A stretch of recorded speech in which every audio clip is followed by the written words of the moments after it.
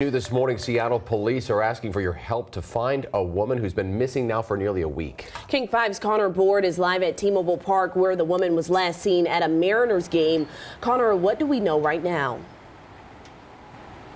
We know the 58-year-old Leticia Martinez-Cosman was last seen here at T-Mobile Park at the Mariners game last Friday night. Her family has not heard from her since that game, according to police. Now, Seattle police have released 2 photos of Martinez-Cosman to help with the search.